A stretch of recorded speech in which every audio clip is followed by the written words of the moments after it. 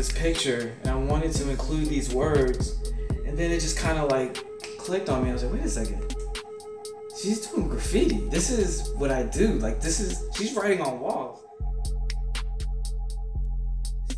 This country was engineered for a certain type to succeed and a certain type to stay under.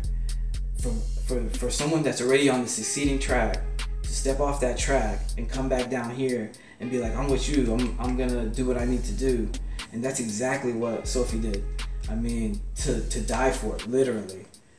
So there is no greater, example of that. For them to even try to battle the larger machine of propaganda with their, homegrown means, I couldn't only imagine the challenge there. But one thing that stuck to me about doing the research and what happened is that those pamphlets that they wrote ended up being reproduced in the millions.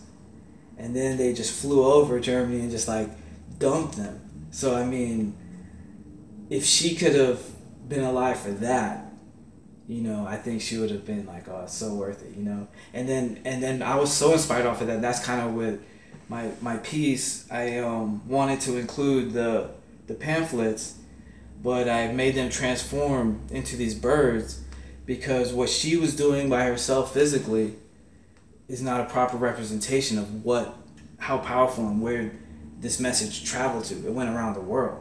And even now, we're talking about it like, decades later, it's like, it's pretty crazy. But yeah, it just goes to show like the power of an idea. It's the power of truth, I should say. But it won't be denied. Truth will not be denied. It might take a while, but it will come out and it will prevail. I think that's how it's going to hit in Atlanta, where you're going to see the messaging, there it is, but it's presented from not only a different time period and historical point of view, but just from a different perspective in a whole. And I hope that it points out, like, look, this is like a global issue. It's a humanity issue that we need to stop treating others like less and stop trying to take advantage of other people so we can get ahead. Stop stepping on people and holding people down. And hopefully just a little tilt on the perspective. And hopefully just make it, at this point, anything that can just take you there is a good thing, So hopefully let's put a little twist on the perspective, and I think people are going to really appreciate it. Like, the messaging is so powerful. And it's an echo of what people are trying to say now, just different circumstances, And I think it's obvious. I think people will get it right off the bat, especially here in Atlanta. Especially in this area, especially Cabbagetown, which I consider Cabbagetown the mecca of murals for Atlanta, and I consider Atlanta one of the meccas for street art in our time now, because of how accepting it is around here and watching the change that it's made. So it's good timing. The placement of it is awesome. I can't wait to hear what the responses are, and I'm just really happy to be part of it. I just feel like the timing is perfect. For people that are familiar with my work, I paint ballerinas a lot. For that reason, they seem very fragile at first glance, but once you really get to know what a real ballerina is, they are not fragile at all. They're dedicated, fierce athletes that are determined beyond most people's reasoning. They literally sacrifice their body, for the art, of self-expression. And I didn't think of that, but now that you say it, that's the perfect analogy. And she's out here taking chances, changing the world, and flexing the power that she has as an individual. You know, it's pretty powerful. You know what? She's doing what I do. I just felt like it was a deeper connection now, right? So I was like, dude, I'm just gonna make her the action hero, and have her just spraying it. And then I was like, but I don't want to let go of the idea of the pamphlets and the birds.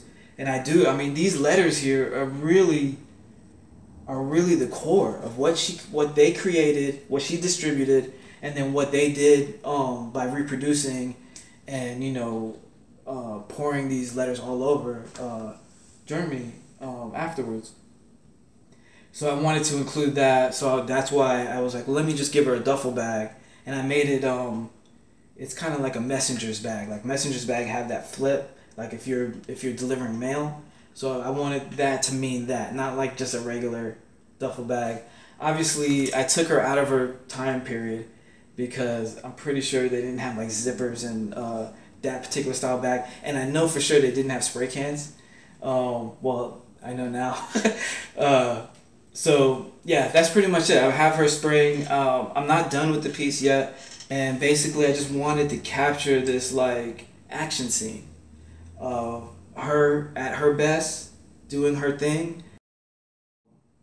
It was a great experience, like just sitting here like doing the research and also like just trying to think like, man, like if this was to happen now, if they put us on martial law, or if things got that extreme, like even me just challenging myself or even asking myself like would you really do that? Like would you I mean, I've done crazy stuff, like hung off crazy things for the sake of art, and painted illegally for sure, and like had that adrenaline rush of running away from security or looking out for the cops and all that.